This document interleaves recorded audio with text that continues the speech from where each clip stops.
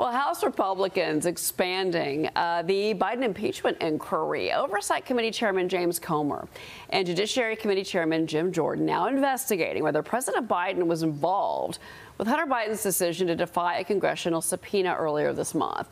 They're demanding all documents and communications sent or received by the White House related to Hunter's deposition. Now, Comer writing on X, quote, "We are compelled to examine as part of our impeachment inquiry whether President Joe Biden engaged in a conspiracy to obstruct a proceeding of Congress. Such conduct could constitute an impeachable offense."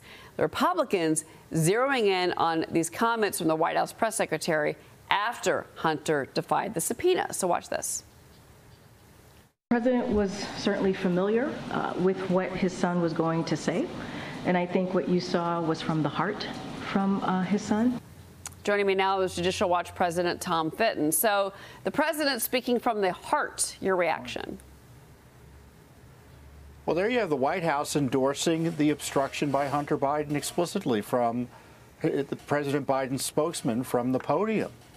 And it's not just an impeachable offense potentially to obstruct Congress in this direct way, but it also could be a crime. So if I were in Congress, I'd be not only asking for documents, I'd be asking for testimony from the White House lawyers who obviously were coordinating. And by their own admission in various reports, President Biden was in on it as well. So I don't know how they avoid this in terms of Congress grappling with it. And there has to be pressure on the Justice Department. There's got to be a contempt referral to the Justice Department here. And anyone involved in this crime, potentially, needs to be investigated, including the President of the United States. But, I mean, what would constitute a crime? I'm just curious here from a legal perspective, and that would put President Biden in legal jeopardy. How would that work? I mean, because you're talking about a father and a son. You know, they had a conversation over donuts about Hunter, you know, and Hunter says, I don't want to testify in Congress, I'm going to defy the subpoena, and Dad says, "Oh, sure, son, do it." Like, how do you find out exactly where the legal jeopardy is? Well, that's why you have an investigation. We have Peter Navarro and Steve Bannon both facing criminal sanction, going to jail for alleged contempt of Congress, and so anyone who was involved in aiding and abetting that, enabling that, could be subject to criminal prosecution.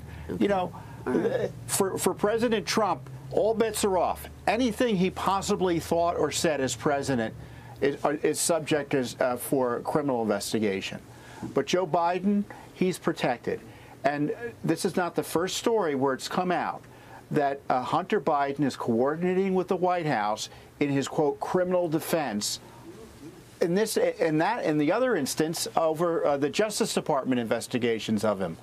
I tell you, the Congress is just scratching the surface of what it needs to be investigating in terms of the obstruction of Justice Department inquiries, in addition to not only this congressional inquiry that's ongoing. Okay, I'm glad you brought up the former president, because the Michigan Supreme Court has just rejected an attempt to remove him from the state's 2024 Republican primary ballot, stating that they were not persuaded that the case should be reviewed by the court.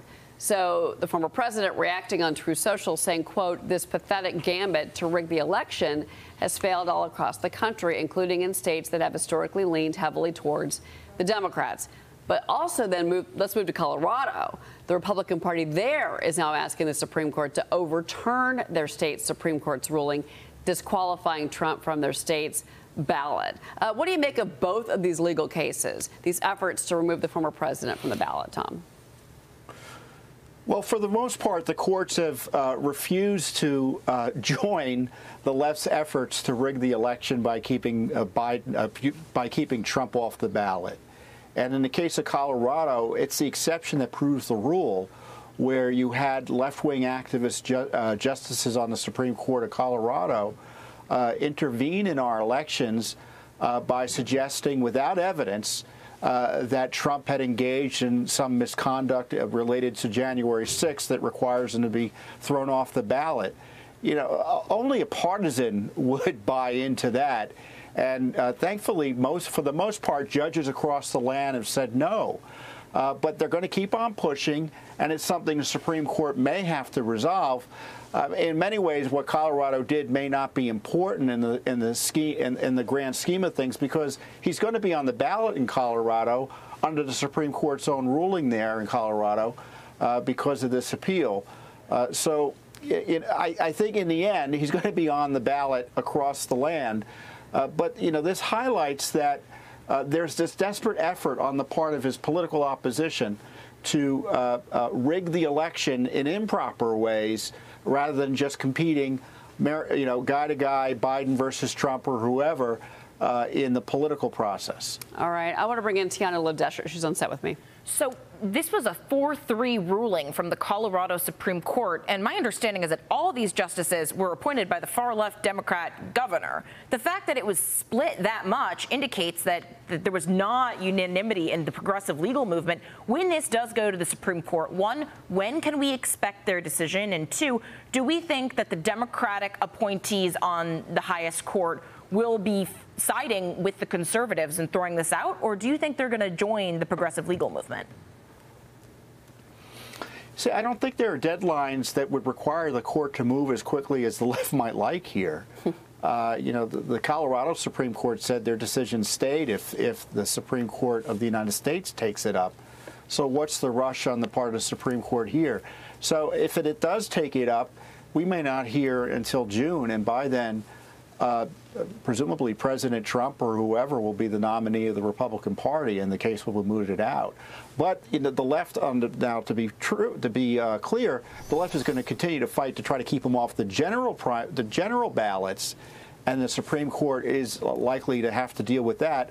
But on the other hand, if all these lower courts say, no, we're not going to join, we're not going to accept your invitation to rig the election here, the Supreme Court may not have anything to worry about, because everyone generally has said no to the left's effort.